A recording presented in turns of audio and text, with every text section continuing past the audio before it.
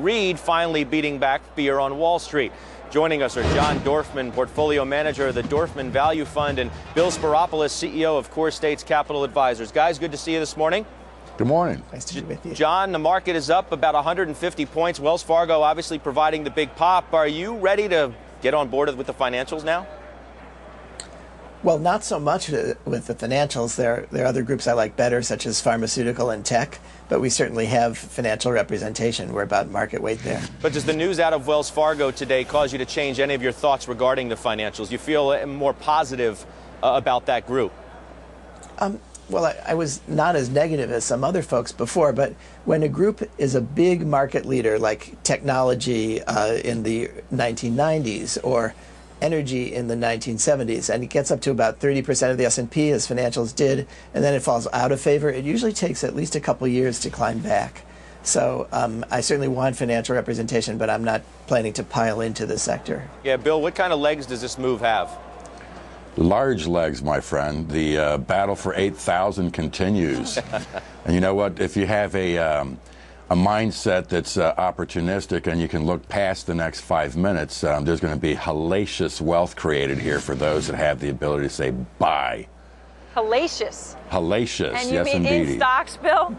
Well, stocks is a target-rich environment, absolutely. But so is energy, and so is the currency space, and so is managed futures, and I think that is the key to success. Well-diversified, multi-strategy campaign where you don't get bit by the bear, because you can't eat everything all at once, can he? That's true, John, but the only worry I have is if we get the 10% per year annual return we're used to, it takes 10 years to get back to where we were in October of '07, and just when Bill makes me feel excited, I get all defeated again. Be patient. Now, look, the choices are you have a 5-year treasury at 1.9%. And if you could buy something like Bank of America or Wells, take your pick. In the next 5 years, you'll make far more than that. Bill, and it won't be 10% a year. What kind of allocation are you recommending right now? Well, I think for most folks, we like the idea of having 45% in equity, and that's not because we're bearish. We're actually very bullish, especially for the long term. But there's so many opportunities elsewhere. And when you look at the spaces like in currency, where you be long short the G10 majors, there was a lot of money made in the last 2 years. And the correlation between currency and equity is marginal. It's 4%. And the only way you keep your asset base in the black is by having vastly dissimilar assets. That's the magic. But do not misconstrue our 45% weight in equity as being timid, because we're not.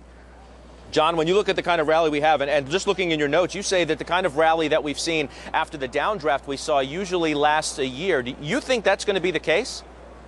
I do. I think it's going to be very choppy day to day, week to week, and month to month. But I think the trend for the next 9 months will be to the upside, and it's going to take some courage sometimes to stay in there, but I do think we have at least a strong bear market rally and maybe something more. Not without some chop, obviously, mixed in there.